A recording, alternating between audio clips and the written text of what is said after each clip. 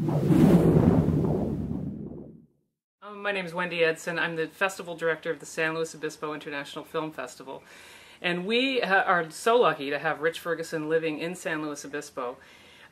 He supports our festival in so many different ways. We've had him at VIP parties with celebrities and special guests. He's also in crowds where people don't even really know who he is. He just looks like one of the guests, and he is so entertaining. And he's known as the icebreaker, and that's exactly what he is.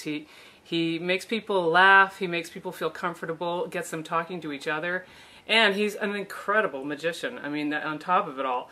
So having him at a party or at a get-together that we're doing during the festival is such a great, addition to what we're already doing.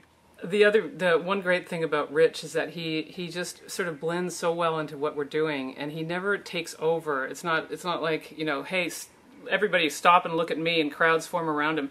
It's much more subtle than that, but you'll hear groups of people laughing at the party, and inevitably it'll be Rich in amongst a group entertaining them with these brilliant tricks, and they really are memorably brilliant. My daughter actually was watching Ellen when he was on it, and was so excited when she emailed me and said, "Mom, I know that trick, he did that one for me." And it's stuff that you do remember, and you still try to figure out, how did that happen and how did that work? And he's so entertaining and funny about it too, that he's not weird. He's not a weird magician.